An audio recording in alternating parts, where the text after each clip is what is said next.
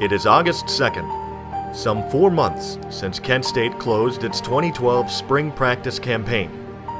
A perfect blend of veterans and newcomers invade McDowell Hall just 24 hours before the start of camp. Hey, man, 4th floor. Yo! This is kind of shady though. It's a little bad. Coming from the Queen. Gotta make it cold in here. I like it to be cold, you know? I like it to be cold, man. Look at this. Put this on camera. You gotta blow this. Dorm life. Go ahead. I'm telling you, you really can't walk it. That shit's off quick. I'll fix it tonight. Hot dog plays louder than that. What do you need to fix it?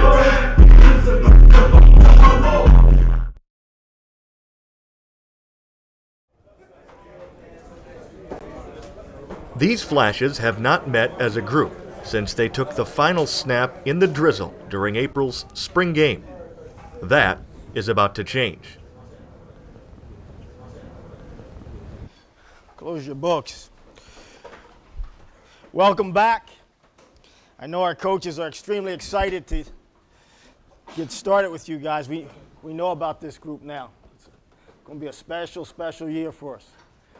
Very special. A lot of great things are going to happen to this group. A great job. It's a short period of time between now and 4 weeks from now. We got a lot of things to do as a group, and we have to live in the now. We have to do that. Oh no, I threw him in there. I know, you probably did. Oh, large. What's up, man? Calm good. My main responsibilities to the team is to make sure that every athlete, every coach is pretty much laid out and all their athletic equipment from head to toe, as far as the players, making sure everything is customized with the helmet, shoulder pads, shoes, every piece of garment that they have.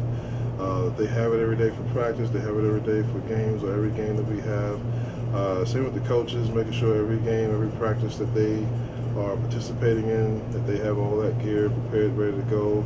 And so whether it's home or away, you know, particularly when we're away, we pack up a ton of trunks like this one here and a ton of other stuff that we take on the road and make sure all that stuff is laid out, prepared and ready to go for them. And then we also just make sure everything is clean and so there's a lot of stuff in between there. When I say prepared and ready to go, you know, obviously things are going to get damaged, things are going to need to be replaced, so we have to make sure everything is kind of in stock, ready to go each time that someone needs it.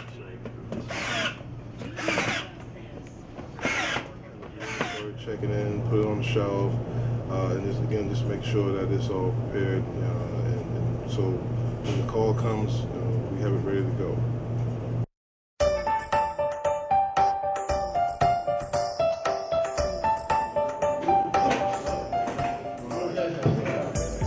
Post-practice meetings, just the importance of it is to go over the film from the day's practice and see where we made mistakes and where we need to get better on each and every. Our two head-up people right now are who? The center, all right, and the split tackle. See from the camera view what you're doing wrong. If you do it right, you do it right. But just fixing the mistakes that you do wrong, you can see yourself from another view. That's But really what we want to emphasize is exploding off the ball. That first step is critical. You have to put doubt in that guy's mind, and then I got to be ready to react depending on what my assignment has asked me to do.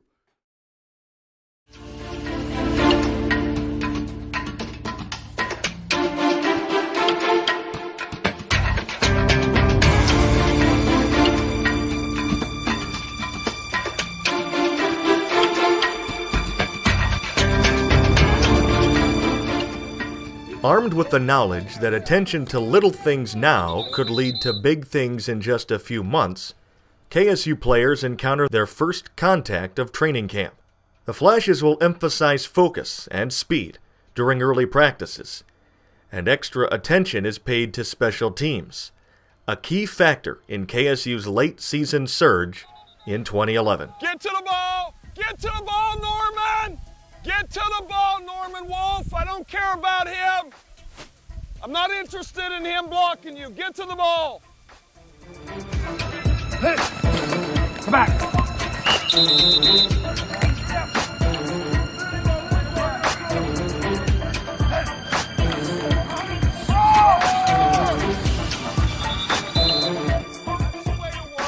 That's working. That's the way to work. That's the way to work. There we go. That's it, Doc.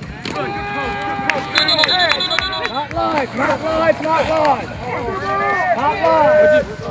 Because it's over. Practice is really where you learn the fundamentals of the game. You know, we have freshmen coming in who really haven't been towards what we do.